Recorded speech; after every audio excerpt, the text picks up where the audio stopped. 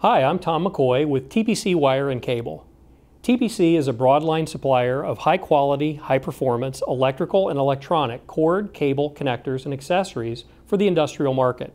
Our reputation has been built on reducing customer downtime by providing a longer-lasting product. Our customers tell us that the real cost of cord and cable maintenance isn't the cost of the product itself, but the labor and the downtime that's involved whenever there's an unscheduled repair or replacement of failed cable.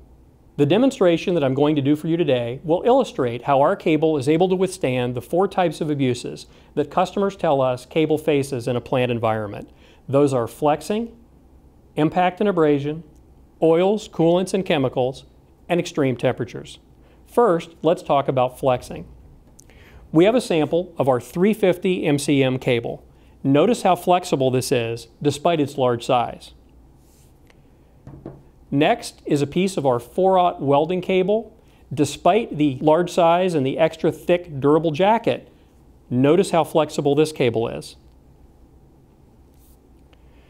These again illustrate the flexibility of our product. Next, we're going to take a look at our 14-3 SuperTrex UltraGuard. Customers tell us that throughout the plant there are multiple applications for a 14-gauge 3-conductor cable, so we try to use this for demonstration purposes. Let's walk through the structure of this cable.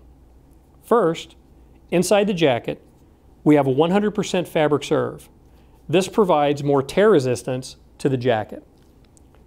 Next, in addition to the conductors, we have non-wicking rayon fillers. These act as shock absorbers. Moving on to the conductors, we have our own design for the conductor insulation. It's called LiveFlex Oil Resistant Thermoset Insulation with a polyester separator. That's a tongue twister, but really what it means is the cable insulation won't wick up oils or coolants. Moving on to the copper inside the conductor, unlike the bare copper that you normally see, we tin our copper. Tin conductors resist corrosion better, they're easier to solder, and it improves the flex life of the cable. And finally, our stranding is different. We have 2.5 times as many strands in this particular cable versus the commodity competitor. Extra stranding results in greater flexibility and reduced conductor fatigue and breakage. Our customers tell us that in a plant, a cable could get hit, it could get run over, could get otherwise impacted. And normally what will happen is the outer jacket of the cable will look okay, but the conductors on the inside have failed. I'm going to replicate this by testing this cable with a hammer. Let's see how it performs. So after hitting the cable with the hammer, the jacket does look good. It's a little bit squished down, but as we pull it apart and look at the conductors on the inside, we see that there's no splitting, no tearing, none of the conductors look damaged at all. In fact, if there was broken copper stranding on the inside and we were to pull on the individual conductors, we would notice stranding coming out, and we don't see that here. So it survived the hammer test extremely well. So far, we've talked about flexibility and impact. Now let's talk about the third factor, which is chemicals. Here I have a jar of kerosene. Kerosene is an oil-based solvent, and it's fairly weak. And if a cable can't hold up to kerosene exposure, it won't stand a chance in most plants that are using chemicals that are 4 to 5 times more harsh. Our customers tell us that one of 2 things will typically happen to a cable when it's exposed to a chemical. It will either bloat or it will become extremely stiff. Here we have an example of a commodity cable that's been in the kerosene for a few months. We see that the jacket is extremely bloated. We see that the paper fillers that they use have wicked up or soaked up the kerosene throughout the cable. We notice too that the conductor insulation has swollen. It almost looks like the copper has retracted. It hasn't. That's just the insulation swelling. This cable is no longer usable. To compare, here's an example of our SuperTrex cable. It is a little bit stained from being in the kerosene, but as you can see, there's very minimal bloating, very minimal flaring. The jacket is still nice and firm, still a usable cable. Here is an example of a commodity data cable. This cable has been in the kerosene for a couple of months, and it has become extremely stiff due to the jacketing material that's been used.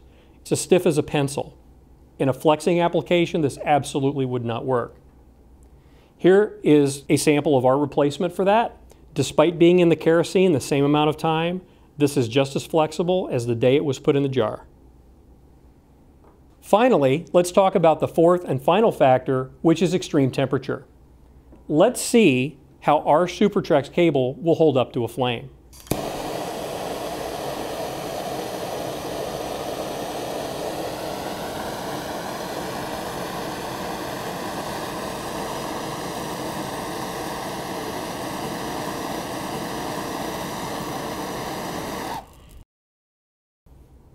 A couple things that you'll notice.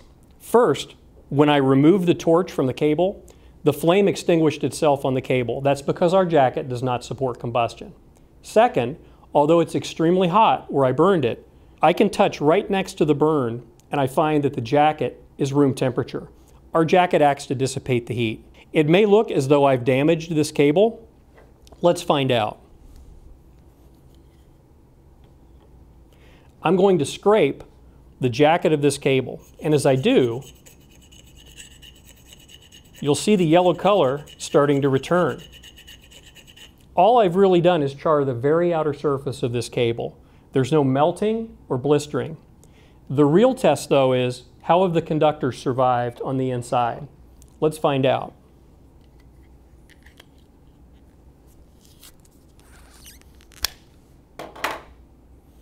So as we pull this jacket away and look at the conductors on the inside, we see that there is absolutely no damage to those conductors at all. They are hot to the touch from being in the flame, but they're not melted, blistered, or cracked. We also can look inside the jacket, see that the fabric serve is still completely intact, and in looking at the cross section of the jacket, we can see that I've barely penetrated the jacket even after 20 seconds in a flame. This demonstration shows the variety of abuses that TPC wire and cable products are designed to withstand.